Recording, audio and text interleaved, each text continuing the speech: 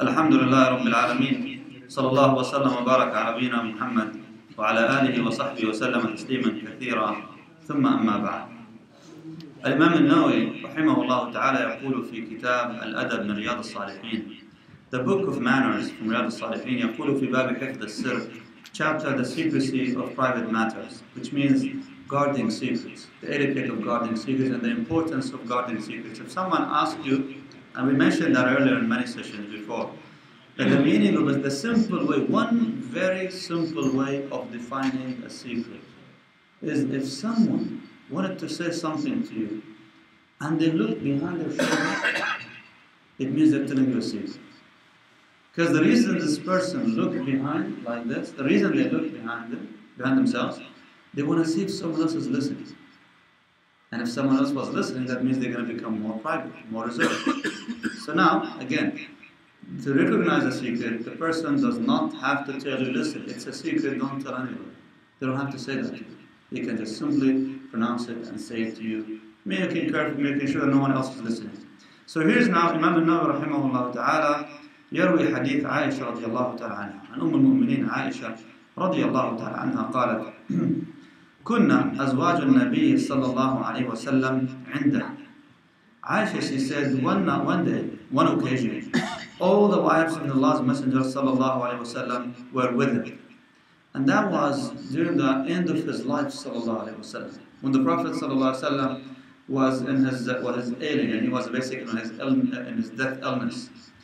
He wasn't able to do the regular rotation to visit the houses of the wives of Rasulullah sallallahu alaihi wasallam.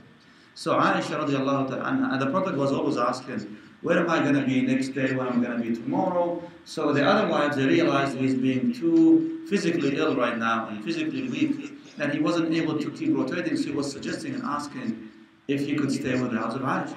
So they understood that gesture from him, radiallahu anha. So they said, Ya Rasulullah, why don't you rest in the house of Aisha, and we come over to visit you. So Rasulullah sallallahu alaihi wasallam stayed in the house of Aisha for the last few days before he passed away sallallahu alaihi wasallam. It was actually over a week, almost 10 days, or 14 days.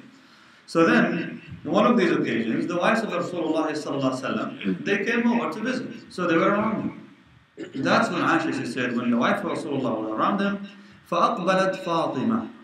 Fatima, his daughter, radiyallahu ta'ala anha, فَأَقْبَلَتْ radiyallahu anha تَمْشِي. Aisha speaking about Fatima, she said, then his daughter Fatima, radiyallahu anha, who walked after the style of her father, she said that فَأَقْبَلَتْ مَا تَمْشِي مَا تُخْطُئُ مَشْيَتُهَا مِشْيَةَ رَسُولِ اللَّهِ صَلَّى اللَّهُ عَلَيْهِ وسلم شَيْئًا.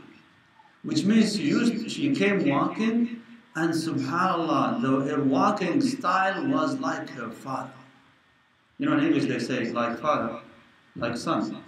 And in this case, it's Fatima. The Prophet ﷺ, his daughter, she looked like him in the way she walks, radiallahu anha. And even they say about her, radiallahu anha, كانت أشبه الناس برسول الله صلى الله عليه وسلم. أشبه بأولاده. She's just the closest to, that resembles her father, radiallahu anha. Of all the children he had, she was the most resembling to him, sallallahu alayhi wa sallam. So he said to her, so she said actually about her, that she walked exactly reminding me of the style of Rasulullah sallallahu alaihi wasallam. It seems that Aisha radiallahu ta'ala anha, she had not seen the Prophet sallallahu alaihi wasallam walking for a while, because he was lying in bed all this time, sallallahu alaihi wasallam. So when Fatima came in walking, Aisha looked at her and looked like, subhanallah, la ilaha illallah, just like her father. She walks exactly like her father radiallahu ta'ala anha. فَلَمَّا رَآهَا sallallahu alaihi wasallam. Imagine her father sees her coming in. Can you imagine? You see your older daughter or younger daughter in this case. His younger daughter was coming into his house and he sees her, sallallahu alaihi wasallam. How would you receive your daughter as she comes in? Especially in front of your wives. Well, you have one wife now. By the time of Prophet sallallahu alaihi wasallam, all his wives are around him and his daughter is coming in. How do you expect Rasulullah sallallahu alaihi wasallam to receive his daughter? The Prophet sallallahu alaihi wasallam immediately قالت فلما رآها رحب بها. When he saw her, he welcomed her immediately. رحب بها وقال صلى الله عليه وسلم مرحبا بابنتي. Welcome, my dear daughter. Welcome, my dear daughter. Allah Akbar. Look how even the Prophet, the Messenger of Allah, still assuming his role as a father. He never abandoned this role. He was on his deathbed, sallallahu alaihi wasallam, and he sees his beloved Fatima, radiyallahu ta'ala anha wa ardaha. Fatima, she comes in, says, "Marhaban bibnati, welcome, my dear daughter." So even in a position like this, some people might be reserved in the way they might, show this kind of greeting, specifically that this daughter, she's not the daughter of any of his wives anymore. It was Khadija, radiallahu anha. So there might be some sensitivity, some issues. Still, the Prophet ﷺ, he would favor his daughter. So he said to her, "Marhaban bibnati." ثم أجلسها عن يمينه أو عن شمال.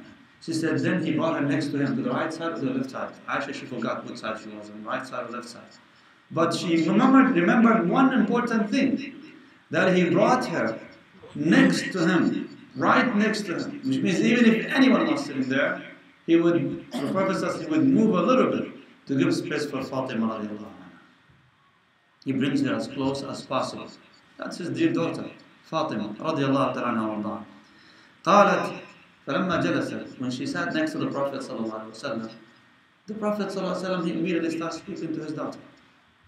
قالت ثم سارها, he whispered something to her. When you have, your wife there, this is your daughter, you want to say something special, it's okay to whisper in her ear.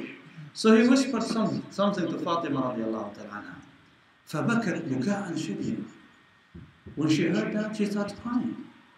And she cried profusely, basically, started tearing. And subhanAllah, the Prophet ﷺ, again, he was a father. How could he be the reason of causing so much pain for his daughter radiallahu ta'ala anha?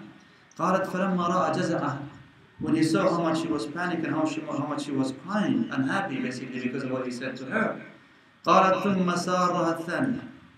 He whispered again. He whispered to her again. قالت فضحكت. She starts smiling or giggling in another narration.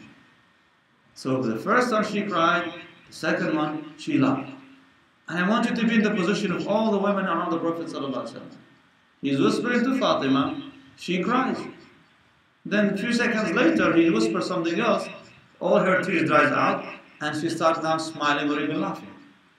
Everybody's going to be thinking, what happened? What did he say? What was that all about? So Fatima radiallahu ta'ala anha, when she cried and she laughed, as she was leaving, Aisha radiallahu ta'ala anha, she escorted her, she was taking her out. فقلت لها خصك رسول الله صلى الله عليه وسلم من بين نسائه بالسراء ثم أنت تبكين. So she told her, she said, listen, Ya Aisha, Ya Fatima, the Messenger of Allah has favored you over everybody else among his wives by giving you secrets, by whispering something to you, and you cry because of that. You should be happy. What would you cry for? So فلما قام رسول الله صلى الله عليه وسلم, so when the Prophet صلى الله عليه وسلم left, I told her. Aisha basically, when she was speaking to Fatima, telling her, why would you cry? Basically, she's trying to, to sympathize with her. She says, it's all right, Fatima. Look, the Prophet ﷺ is just giving you specific attention from among all the wives. He's giving you special attention. Why should you cry? But then she waited when the Prophet ﷺ left. Then she told her, what was that all? Why did you cry for that? What was it? What had made you cry? فقالت فاطمة رضي الله تعالى عنها ما كنت لأفشي على رسول الله صلى الله عليه وسلم سرا. She said, you know what? I cannot tell you. I cannot disclose the secret of the Prophet صلى الله عليه وسلم. Because you saw him whispering that to me. If he wanted you to know, he would have said that publicly. But that he whispered that to me, it's a secret, it must be a secret, so I'm not in a position to disclose that to you. So she left her for a while. فلما توفي رسول الله صلى الله عليه وسلم. After some time the Prophet صلى الله عليه وسلم passed away. قالت عائشة رضي الله تعالى عنها, she met Fatima some other occasion afterwards, and she said, قالت عزمت عليك بما لي عليك من الحق لما حدثتني ما قال لك رسول الله صلى الله عليه وسلم. She said to her after she met her a while back, after that, now when Allah's Messenger has passed away, she said to her actually, when Allah's Messenger passed away, I said to her, I now ask you by the right I have in respect of you to tell me what Allah's Messenger had told you. Basically, you know whom I am to you. I'm basically the widow of your father. I'm your stepmother. And I'm also considered the mother of the believers, al-Mu'mineen. All these are huquq, these are rights, at least, please, let me know. What did the Prophet ﷺ tell you that? For Fatima, she told her, now that the Prophet ﷺ has passed away, I can tell. That's it. He's gone now, I can tell you what he said. فقالت أما الآن فنعم. Now I can tell you. أما حين سارني في المرة الأولى فأخبرني أن جبريل كان يعارضه القرآن في كل سنة مرة أو مرتين. She said to her, the first time he told me, when he whispered to me, he told me, Jibreel used to listen to my recitation of the Quran and then recite it back to me once a year. He used to do that once a year. And this time of the year, in Ramadan, he did it twice. So every time he comes once in Ramadan, but this time he comes twice to review the Quran with him. What does that mean? What could you understand from this? فقال لها صلى الله عليه وسلم, so he told her, وإني لا إني ولا أرى الأجل إلا قد اقترب. He told her, and because of that, I perceive that my death is approaching. The reason he came to me twice in this Ramadan in particular, it seemed that I'm about to leave. So that's why he wanted to make sure, double check the recitation of the Quran with him. So he did that. So he told her, فَاتَّقِ اللَّهِ وَاصْبِرِي. He told her, therefore, I'm giving you the advice. Be patient. Fear Allah subhanahu wa ta'ala. Be dutiful to Allah and be patient. Which means I'm dying. I want you to be patient. And that is, we learn from this that the family, a member of the household, the father, should make sure that before he or she basically reaches that age, that they give advice to their parents, to their children, to those who stay behind them, after them, that they fear Allah subhanahu wa ta'ala and they remain quiet and remain patient. They should remain patient. They don't panic after the death of their beloved one. فقال لها فاتق الله واصبري فإنه نعم السلف أنا لك. He told her, I want you to be patient and steadfast, for I shall be an excellent forerunner for you. Which means, I'll be waiting for you. You're just coming after me. I'll be waiting for you. And remember. He said, remember what I've done for you. So be patient. قالت فبكيت بكاء الذي رأيت. When I heard that, I started crying. Can you imagine? Fatima radiallahu ta'ala anha. See how painful the situation for Fatima radiallahu anha. The first thing, she lived when she was very young and very tender, radiallahu anha. She was very young when she saw all the humiliation, all the torture, all the difficulties her father had to go through when he was delivering the message in Mecca. She was the one. She was the one when Ashqa Ahl Quraysh, when this wicked man of Quraysh, he saw the Prophet ﷺ prostrating there in Mecca, close to the Kaaba, and they knew about someone was slaughtering the Kaaba. So one of them, he whispered to the other, he says, who can go and take the intestine of the cow from such and such house and throw it on the back of Muhammad when he prostrates, and I'll give him such and such as a reward. فَقَامَ أَشْقَى قُرَيْشٍ. One of these guys actually came out and he grabbed that filth, أعوذ بالله, and he waited for the Prophet ﷺ. When he went to the sujood, he came and he threw it on his back. On the back of Rasulullah ﷺ, while he was in sujood. And he started running away laughing and making fun of it, and everybody was laughing. The Prophet ﷺ remained in that same position of sujood. He did not move. He didn't move. He stayed in his position, sallallahu alaihi wasallam. Who came to the rescue? That little young girl back then, Fatima, radiallahu anha. She came and she started pushing this away from the back of her father, cleaning his back, cleaning his head, sallallahu alaihi wasallam, crying. She was crying and she was basically speaking ill about these people. How could you do that to him? And she was crying, radiallahu anha. And Rasulullah sallallahu alaihi wasallam, he didn't say anything. He was not given yet the command or the order to retaliate or to defend himself in any other way but patience. That was it. That was given back then. Allah subhanahu wa ta'ala gave him the command to forgive. فَاصْفَحِ الصَّفْحَ الْجَمِيلِ, which means forgive them, beautiful forgiveness. Be patient with them. The time is not yet to respond. So that was Fatima radiallahu anha. She saw that. She grew up seeing her father living 3 years and her mother as well, Khadija. They both lived the 3 years of the boycott in Shaykh Abi Talib, the valley of Abu Talib. When they were not allowed to smuggle food for them, to trade with them, to bring anything that they could sustain their lives with. They could not do that. She lived that. She was one of those who suffered, radiallahu anha. And then she saw how her mother, she was affected greatly because of that malnutrition, because of that 3 years. 3 continuous years, subhanAllah. And by the end of that season, she died. She witnessed the death of her mother. And then at least she still had siblings. But her three brothers, the boys, she witnessed their death at a very young age.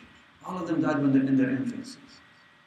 Fatima radiallahu anha, she lived long enough to enjoy the company of her sisters, Kulthum, Ruqayya, and Zainab radiallahu anha.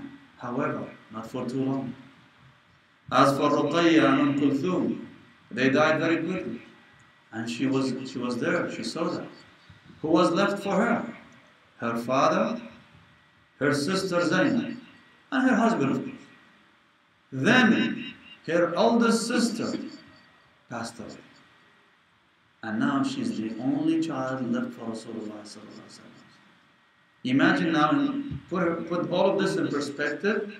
Now there's Rasulullah sallallahu alaihi wasallam. From her entire family, he's the only one left for her, except now that she has Al-Hasan and Al-Hussein, radiallahu anhu. She had her beautiful kids, Al-Hasan and Hussein. These are the fruit of the heart of Rasulullah sallallahu alaihi wasallam.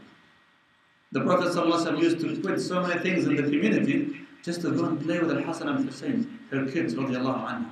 So these are the fruit of the heart of Rasulullah ﷺ. And Fatima is there. She knew how much they loved their grandfather. She knew how much when the Prophet comes home, he brings so much fun with him for the kids. So she loved that, radiallahu anha. And now Rasulullah ﷺ sitting there on his deathbed, and he's whispering to Fatima, Ya Fatima, I'm going to be leaving very soon. So taqillah, I want you to be patient. What do you expect her response to be? Crying. She cried. She cried her eyes out. That's what Aisha, she said. فَبَكَتْ بُكَاءً شَدِيدًا, which means she cried so much because of that. And then the Prophet ﷺ could not see his daughter, subhanAllah, crying like this. He couldn't see it. قالت عائشة رضي الله فاطمة رضي الله عنها فلما رأى جزعي سارني الثاني. When he saw me cried so much, he didn't want to leave me at that note of crying. So he whispered again to me, فقال يا فاطمة أما ترضين أن تكوني سيدة نساء المؤمنين أو سيدة نساء هذه الأمة؟ قالت فضحكت ضحكي الذي رأيت. She said that he told her, he whispered again to her, he says, Oh Fatima, are you not pleased that you will be the chief among the believing women, or the crown of women of this ummah? In another narration he said, Rayhanat Sayyidat Nisa Ahl al-Jannah, you will be the fair lady of al-Jannah. Any woman would object to this kind of rank or position in this life, or the akhirah? Of course not. Everyone would love to be like her. So Fatima, when she heard that, she smiled. She said, of course, yeah, why not? So I'll be that lady. And he was giving her the promise, you shall be this lady in al-Jannah. Sayyidat Nisa al-Jannah. You'll be the fair lady of al-Jannah. Some of the ulama in the commentary on this hadith, they said, he gave her also a subtle message. That subtle message that you're going to be coming after me quickly, which means you're going to be joining me in al-Jannah very soon. So, it's okay. And sure enough, 6 months after the Prophet ﷺ passed away, she died, radiallahu ta'ala anha. So we see here from this hadith that Fatima radiallahu ta'ala anha, she took that secret from Rasulullah sallallahu alaihi wasallam. She kept it there, and she wouldn't tell anyone, not even Aisha radiallahu anha, until the Prophet sallallahu alaihi wasallam passed away. When he passed away, it's no longer a secret. This is part of the knowledge that she wanted to share with the ummah. So she said that. And she said that proudly. I mean, if someone tells you, by the way, I'm going to make you, inshallah ta'ala, the chief for this ummah, you might feel embarrassed. I don't think I deserve it. I don't think this, I don't think that, and so on. But Fatima radiallahu ta'ala anha, she was given this news from whom? From Rasulullah sallallahu alaihi wasallam. Not just her father. He was the messenger of Allah. So when she was asked, what was that all about? She said, that's what he told me. And I'm proud of it. I'm happy. Alhamdulillah that I'm going to be one of those ladies. So Fatima radiallahu ta'ala anha, she kept that secret. It's very important if someone tells you a secret that you stay and you keep that secret actually with you. قالت فضحكت ضحك الذي رأيت والحديث متفق عليه. This is رواه البخاري and Muslim. والله. Any question again? تفضل. So Fatima was probably less than 30 when she died. How did she die? Fatima was less than 30 when she died. Actually, she died normal death. It's just normal illness and she died. Wasn't an accident. It's normal. Allah. Again, Allah planned that she doesn't stay too long after Rasulullah sallallahu alaihi wasallam. Allah. Nah. Yes. We know some secret about the product. Mm-hmm. We know that example. Yes. Is there something that you can share with some other Muslims so that they know Mm-hmm. this person? If you know something about someone, like you know a Muslim who drinks alcohol, should you go and tell people about it? Is that what you're saying? Is this person doing it in secret or in public? This man does it in public, right? Okay, so if he does it in public, he's not hiding it, it's not a secret anymore. The question is, are you allowed to go and expose him in front of other people? That's the question now. It's no longer a secret to disclose right now. I would say it depends on the circumstances. Meaning, just to go and talk to everybody about this guy, by the way, don't talk to him, he drinks. That's not allowed. But if someone comes to you, or you know that this person is going to marry so-and-so's daughter, whom you know that they're, mashallah, coming from a very good family, in this case, you have responsibility, moral responsibility, to tell them, by the way, I just want to let you know that I know about this person that he drinks. You are allowed to do that. And you are not allowed to do more than this. So basically, the decision is theirs. But you have moral responsibility to tell them about it. Or you know someone wants to make this person like a spokesperson for the Muslim community, for instance. In this case, you're going to tell them, by the way, I know this person is not the best role model, perhaps. Or a community wants to hire a youth counselor, for example. He applies. In this case, you have to tell. There are specific occasions where you are actually obligated to tell. Wallah. No. Yes?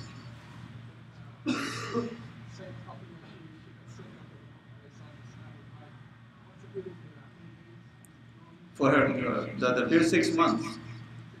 Yeah, after 6 months after the Prophet ﷺ passed away. She didn't stay long. Wallah. Yes.